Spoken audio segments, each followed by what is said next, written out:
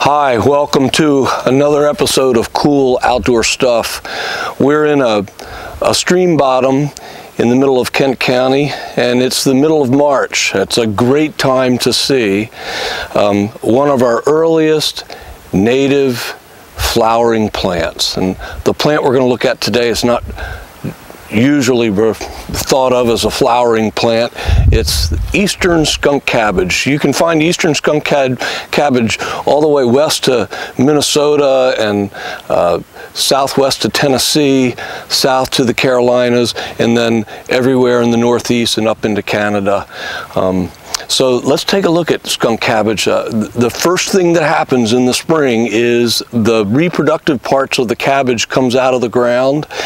So we have some over here. Come take a look. Actually, there's a spot here in this wetland where there's some sand that has gotten washed right onto the surface. And if we look down here, we see this fleshy colored part of the skunk cabbage that is first coming out of the ground, and it forms what is called, referred to as the spathe, and inside the spathe is the spadix, which has flowers all over it, and it later becomes the fruit. So we're going to take a much closer look at that. Let me actually get one out of here so we can really see it. This is going to be a pretty good look.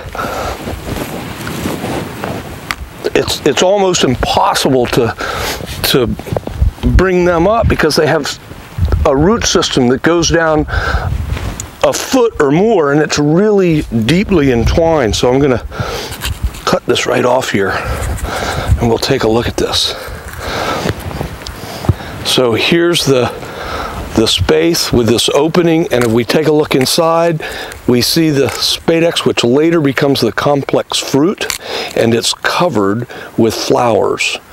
Each flower is about 1/4 of an inch across, and there's something else that the skunk cabbage is able to do.